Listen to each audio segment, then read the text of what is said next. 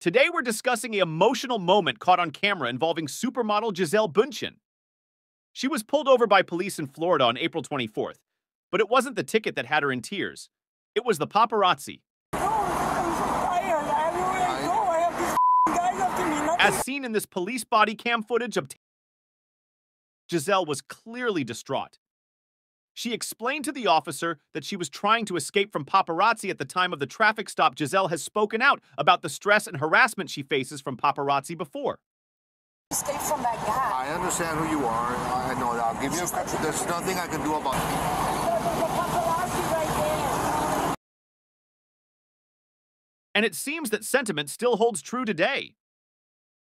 It's unclear if the person parked on the other side of the road was the paparazzo Gisele was trying to flee from. But it's clear that she was shaken by the encounter. Crazy. I think I'm a very, I just don't think it's very respectful.